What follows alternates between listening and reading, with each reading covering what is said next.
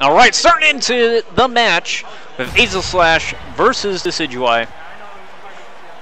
This matchup is interesting from a personal perspective. So we'll see what tactics that PaperSak goes to here in Field and Duel. So I noticed there are definitely some player habits, but we'll see here.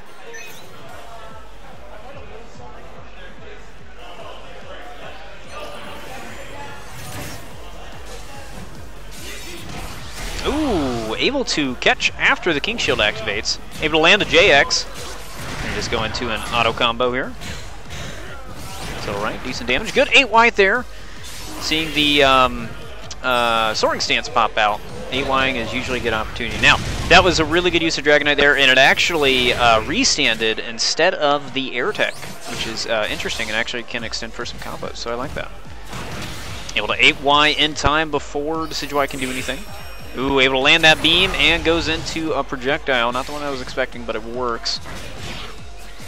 That projectile there is a nuisance. Ooh, able to catch at the end of the laser.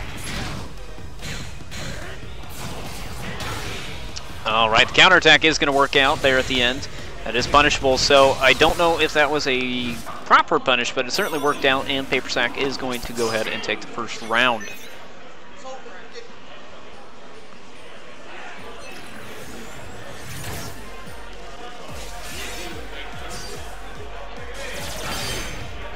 Able to kind of projectile trade there. Unfortunately, they go block against the forward Y.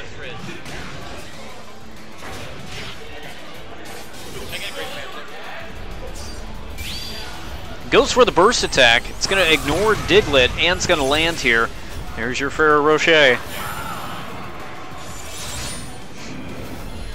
This will do decent damage, but of course not kill. Any work to still be done here. Actually, I was kind of like scaled down a little bit.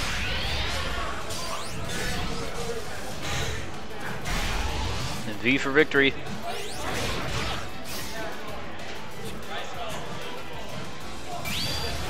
Goes for the burst attack.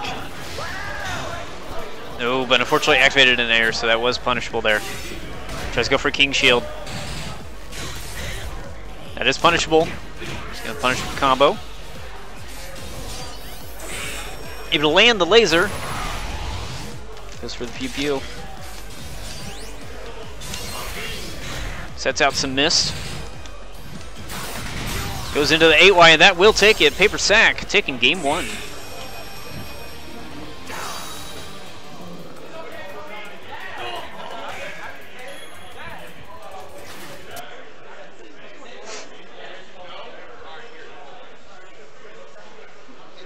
Alright, looks like we are seeing a change here. I'm not too familiar with how much experience that Snails has with the game, but that's fine. We certainly welcome new players and trying this game out, and definitely in bracket.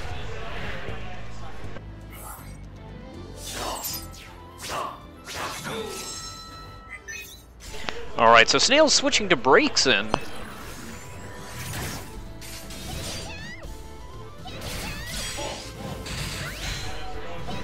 Alright, so we did activate the shield stance into sword stance, which gave PaperSak a buff, but sometimes that's actually okay to do, I think. Ooh, nice hop of the beam! I think that would work out. Trying to go for JX.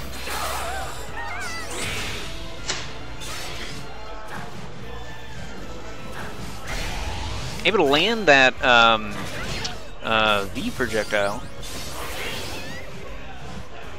Gotta be careful with the mist. Paper decides to go into shield stance. That could mean that mist popping. And actually, that's actually exactly what happened.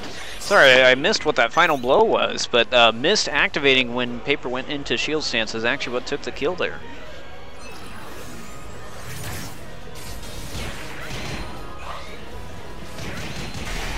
He's gonna get the phase shift thanks to the side beam.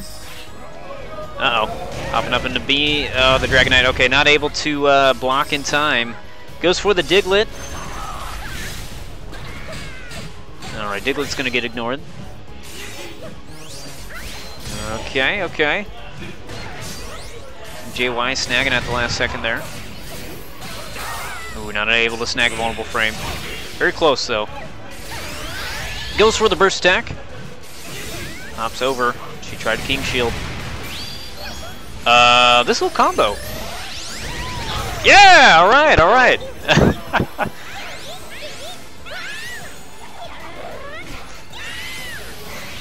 Alright, some decent damage there. However, PaperSak also now has synergy. Be careful with that range. She's using some of the iframes to get around it, but the side beam is going to work out. Closing the gap real quick. Paper's going to be able to punish the approach.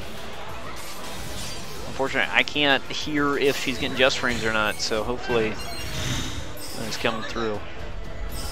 Diglett coming out. Dragonite's going to come out. Diglett's going to work out. Try to combo off of it. Oh. Just trying to find that opportunity. Hey! Alright, able to land that side beam at the last second. And Snails is going to snag around here.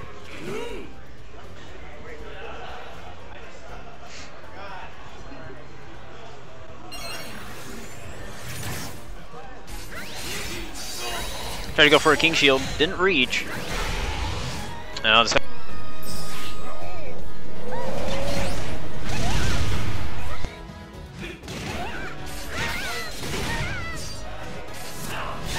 Shadow Sneak working out.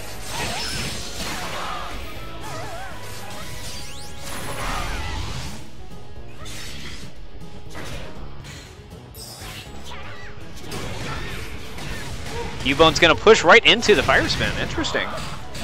Snail's already down in a tight spot, so a lot of damage here. Oh, the JYX is going to snag and finish it off. So PaperSak taking this 2-0. Well, good fight there from Snails. Alright, so I need to figure out who is up on stream next. Give me just a moment, I'll be right back.